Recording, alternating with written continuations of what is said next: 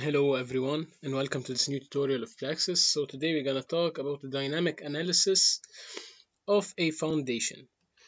So how can we use this analysis in real life? So before I start, if you're into civil engineering, especially civil engineering software, just subscribe to this YouTube channel. It will be very helpful for you. So today we're going to see the dynamic analysis of a generator on an elastic foundation. So it can be a generator, it can be a wind turbine, it can be something that can cause a dynamic vibration. It can cause a vibration. So in this case, we're gonna study the interaction between soil and structure. So we're gonna see the influence of a vibrating source on its surrounding soil in this example. So this is the example, sandy clay generator. So this example is for advanced. If you're a beginner in Plaxis, I advise you to watch the rest of my videos and then come back to this tutorial.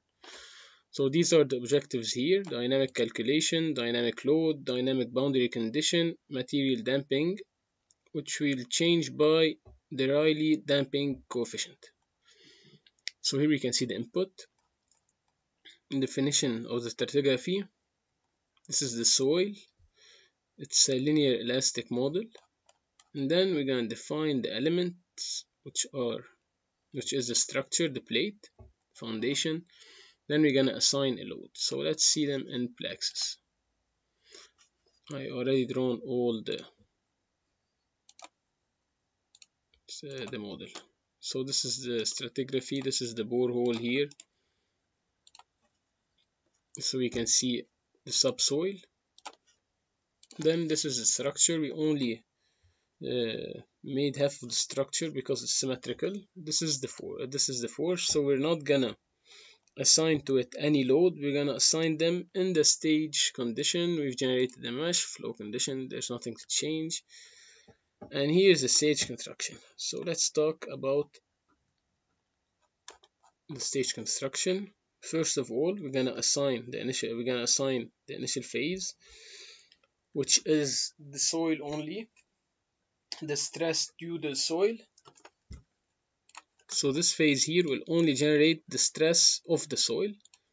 The second phase, which is phase 1, we're gonna add a footing, activate the footing. We're gonna assign the load. This is the load of the generator. So we can see it here. This is the phase 1. The plate is activated. The load also is activated. Here it's not activated. Phase 2, we're gonna add a dynamic analysis. So we've added here a harmonic load on the plate.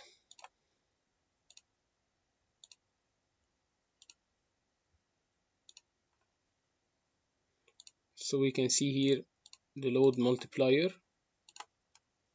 We've already added one. I'm not gonna add another one. This is the dynamic load. We can change it here from harmonic to table. We can add any vibration that we want. This is the amplitude of the force, its frequency, everything.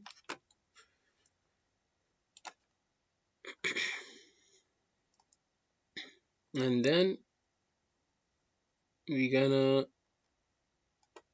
activate the boundaries here. These are the boundaries. So we defined, so in the minimum there will be none. In the x direction maximum there will be a viscous boundary. Also in the y minimum and in the y maximum there will be none. So in the x minimum and y maximum there will be none. This is y minimum because there is also soil here, and the x maximum it's because there's also a soil here. Here there's none because there's also a symmetrical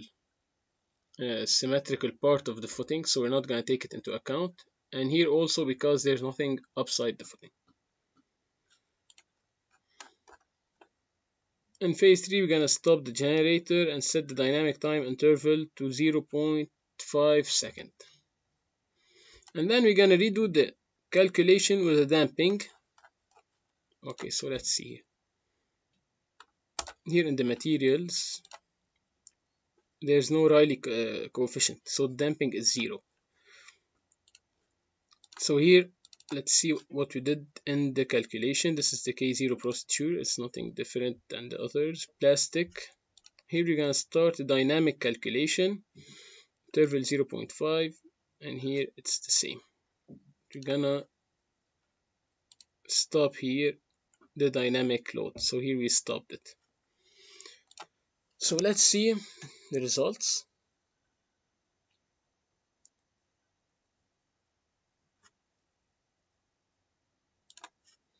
So we're gonna go to curve generator, curve manager. We're gonna generate a curve. We're gonna choose here time, dynamic time. Here we're gonna choose the first node, which is node 116, and you're gonna choose here total displacement and press OK.